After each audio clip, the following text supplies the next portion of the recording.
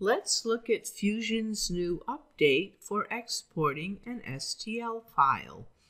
It used to be you could right-click on the root, that is the title of the file, and save as STL.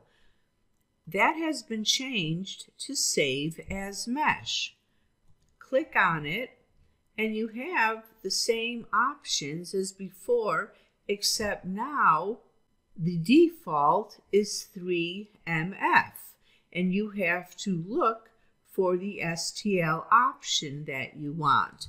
If you want to use the 3MF and its capabilities, simply click OK, save it, and you can't import it into Meshmixer.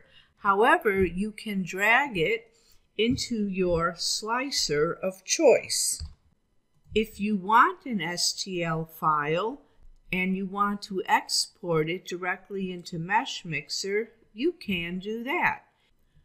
Click on Tools, Make, 3D Print, and then you can choose which print utility to send it to. Meshmixer is the default, but you can also customize where you want to send it, and then choose an application.